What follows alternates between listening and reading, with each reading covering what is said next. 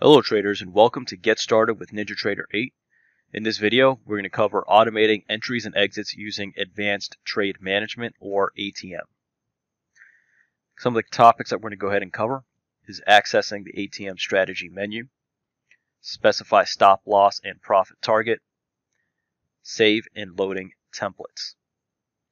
As a reminder, trading does carry significant risk, and all information in this video is provided for educational purposes only and does not offer or recommendation to trade futures, stocks, options, or Forex.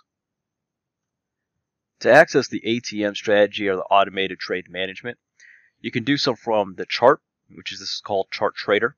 You see ATM strategy here. You can also do it from the Super DOM as well. As you can see down here, you have the ATM strategy. You can select it from a drop-down menu. You can also do it from the FX Pro panel here as well, with the ATM strategy loaded here. Going into the ATM strategy itself, you'll see here it says none. What you want to go ahead and do is go to custom. Order quantity is going to be in terms of contracts. So if you want more than one contract, go ahead and change this number. The parameter type, so stops and targets, will be placed in terms of ticks. If you trade Forex, you can do pips here as well. TIF is time in force.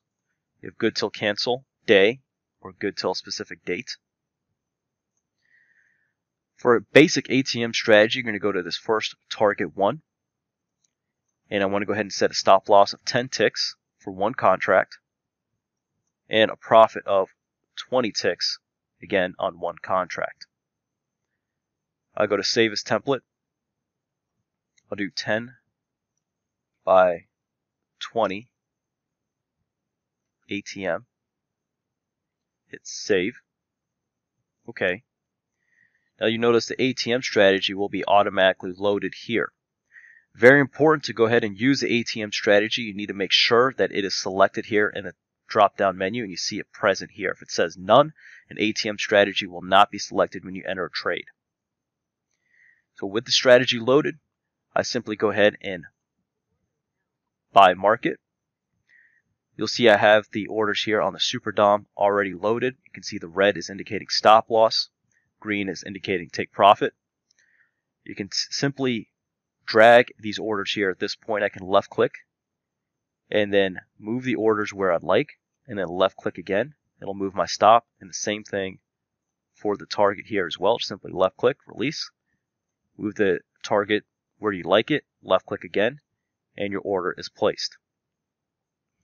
Again, you can do the same thing on the Super DOM. Once you close the order, it'll take everything out.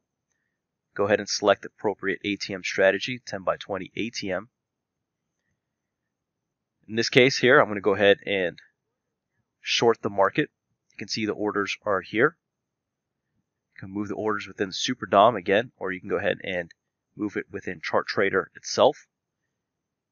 You'll see these X's here.